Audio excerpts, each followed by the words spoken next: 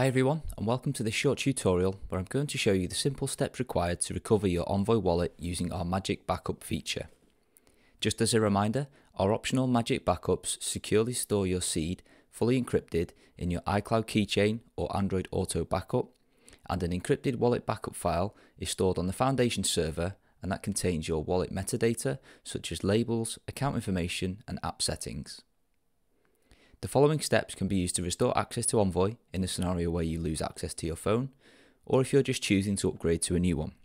To get started, you'll need to install Envoy on your new device and ensure that you're signed into your Google or iCloud account on the new phone.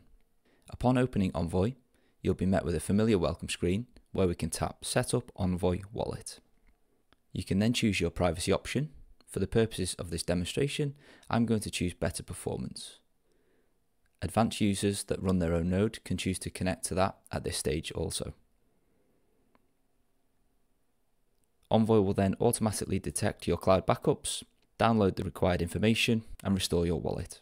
And that's it, your Envoy wallet is now fully restored, and that should include all account names, any labels you've made and any devices that were also connected.